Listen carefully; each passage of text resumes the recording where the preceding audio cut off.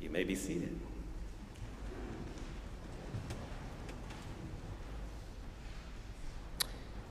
Nathanael said to Philip, "Can anything good come out of Nazareth?"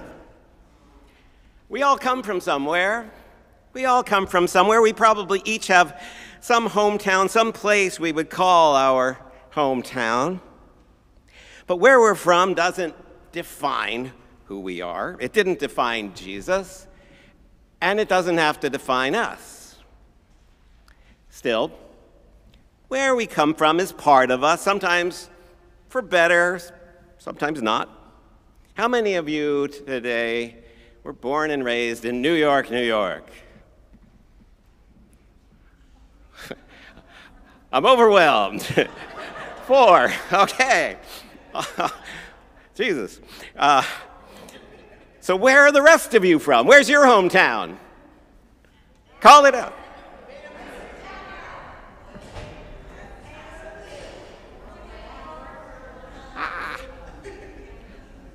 Okay. Whoa, I love that. Last week, Charlene and I made the mistake of watching the movie Kate and Leopold. Anybody see that? Don't. Okay. It's a movie with a great cast that should have been good, and it definitely is not. At one point, toward the end of the film, a 19th century British duke, played by Hugh Jackman, is about to announce his engagement when who should arrive via a time portal from the 21st century? Don't ask. But Meg Ryan playing Kate McKay. And so, of course, the Duke announces that he's going to marry Kate McKay of the McKays of, and she pipes up from the back, Massapequa. It's supposed to be a laugh line, thank you. Unless, like me, you happen to come from Massapequa. Can anything good come out of Massapequa? Yeah. John's Gospel starts with Jesus hanging out in Bethany, which is near Jerusalem, the big city, but he's not from there. And 43 verses into John's Gospel, as Pearl just read for us, Jesus decides to go back up north to Galilee, where he's from. But Jesus doesn't go back to Nazareth, his hometown. Only once in any of the Gospels does Jesus return to his hometown, and it doesn't go well, does it? They try to throw him off a cliff. It's a topic for a different sermon. Jesus decides, though, to go back to Galilee, and first he finds Philip. In this passage, people are always looking for and finding something, someplace, or someone. Jesus finds Philip, who then finds Nathanael, and Philip tells Nathanael that Philip, has found Jesus. And Philip invites Nathanael to come with him to try to find Jesus as well. Now, you get the feeling that in the whole of John's Gospel, everyone's looking for something, everyone's seeking and searching, but they're not always finding what they need, and they're not always finding what it is that they're looking for. This past Monday, we were invited to join a press conference down at City Hall dealing with the treatment of recently arrived immigrant families forced to leave their shelters after 60 days, as we know. So a few of us met here at the church, and we decided we would travel together down to City Hall. So we took the subway to Park Place. We crossed the street and looked through the City Hall gates and saw nobody. Then one of the group said, well, actually the email says City Hall Park. When in doubt, read the email. So off we went to City Hall Park. And there we saw nobody. Did we get the date wrong? Did we get the time wrong? Are we the only fools who are going to show up at this? So we read the email more carefully. City Hall Park, the Chambers Street side. Phew. So we took off for the north side of City Hall Park and the other side of City Hall, and there we found nobody. We were beginning to get discouraged. However, we randomly ran into Chris, who was our Christmas Eve tenor, walking south towards us, and Chris said that he had seen a big group of people gathering at Foley Square a few blocks north. Maybe that was us. And just then, some United Federation of Teachers folks came carrying big signs going our way, and sure enough, they were able to confirm that that was to be indeed the gathering spot. Our persistence finally paid off, but it wasn't easy. The whole episode made me think, believe it or not, about my spiritual life, how unpersistent I often am. How easy it is to just give up, stop looking for the next deeper thing, and stay where I am, even when I know that where I'm at spiritually isn't where I need to be. I think of that prayer that Dr. King was so fond of quoting. Lord, we ain't what we ought to be. And we ain't what we want to be. We ain't what we're going to be. But thank God, we ain't what we used to be. In our scripture passage, our friend Philip knows that his own spiritual life needs a little something, and he knows further that his own spiritual search has paid off in finding this Jesus.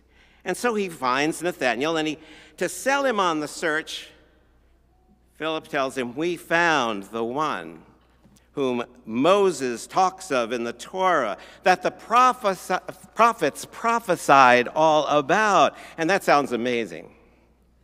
That sounds enticing. But then, as you heard, Philip blows it. He tells Nathanael, it's Jesus, son of Joseph, from Nazareth. And that's where Philip loses him. Because what Nathanael picks up, what he hears is Jesus, son of nobody from no place. And that lets Nathanael dismiss him out of hand. This Jesus is from the wrong place, he's from the wrong people, why bother? You know, human beings are judgy. It's who we are, it's what we do. We're judgy, we're quick to categorize, we're fast to dismiss. We judge. We judge other people, we judge ourselves, and there's no real way around all that. The problem is, so often we're judging by the wrong criteria, right? Dr. King used to say, people judge people not by the content of their character, but by the color of their skin. I wish I could say that's not true anymore, Dr. King. We are judged so often by whom we love rather than how we love. By what we do for a living rather than the way we do it. By how well we speak rather than what we have to say. We're judged by where we're from rather than how far we've come from there. I'm going to say that again. Too often we are judged by the color of our skin, not the content of our character, by whom we love and not how we love, by what we do for a living and not how we do it, by how well we speak, not by what we say. And God knows we're judged by where we're from and not how far we've come. Can anything good come from a place like Nazareth? To his credit, Philip doesn't argue with Nathanael. He just says, what does he say? Come and see. Come and see. Take a look. Have a listen. Make up your own mind about this Jesus. I'm convinced that nobody ever gets talked into anything, you know what I mean? Especially in these days of our fixed religious or cultural or political opinions. We don't get talked into anything. But still, that invitation is important. Come and see. It hurts me that so many people have given up on the Christian faith, the way of Jesus, and so often for good reasons. You're here because you haven't given up. You haven't given up on something you know that at its core holds truth, speaks love, and bends towards justice. You're here because you have a sense that the Christian faith is not necessarily all the things you may have heard growing up or the things you read or hear about in the news. You're here because maybe somebody sometime told you, or you told yourself, come and see. I'm going to come and see. Who knows? Christianity, the way these folks try to practice it somewhere, maybe here, might speak to you. And it might not. But come and see for yourself. Come and see. To his credit, that's what Nathanael does. He does just that. He comes, he sees, he makes up his own mind, and his persistence pays off. Can anything good come out of Nazareth? Can anything good come out of New York City? Or New City, New York? Or Nest City, Kansas? Or Manhattan, Kansas? Or Austin, or Oberlin, or Houston, or Binghamton, or London, or Marion, or Madison? Can anything good come from Reisterstown, or Fenton, or Fort Wayne, or Fort Lauderdale, or Oak Park, or Klamath Falls, or St. Petersburg, Charlottesburg, Mecklenburg, Harrisburg, or Hattiesburg? From Indianapolis, or what did I miss? Can anything good come from all these places?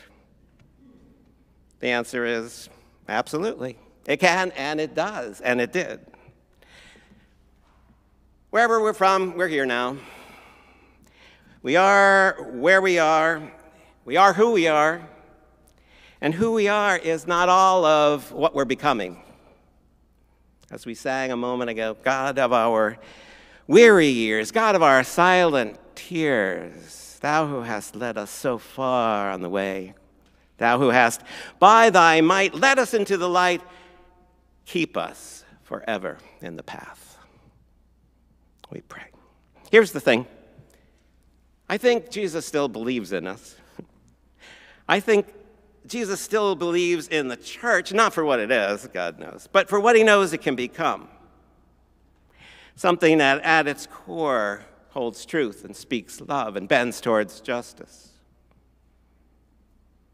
I think Jesus still calls each of us the way he calls Philip, because Jesus sees something in us that's more than where we're from, more than what we are, but is all about what Jesus knows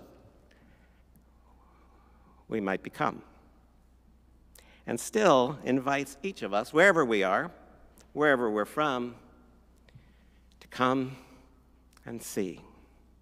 And to celebrate together the one who has loved us, called us, and brought us thus far on the way. Amen? Amen.